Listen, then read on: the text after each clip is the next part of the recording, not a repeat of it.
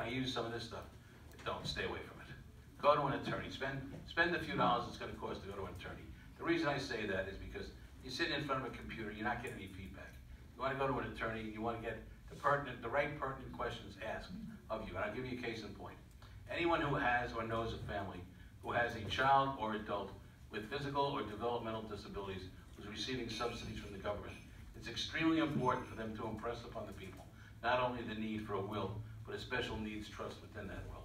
These subsidies are predicated upon income. If the person receives a lump sum payment from the estate, it's going to put them over eligibility requirements.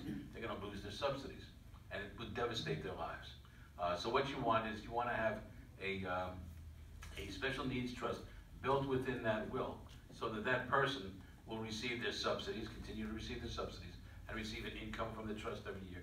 Doesn't put them over eligibility requirements. It's the best of both worlds. You're not getting that sitting in front of a computer or looking at LegalZoom. And if it's not done correctly, it's going to devastate that person's life because they're going to lose their subsidies. Let me get this lady and I'll get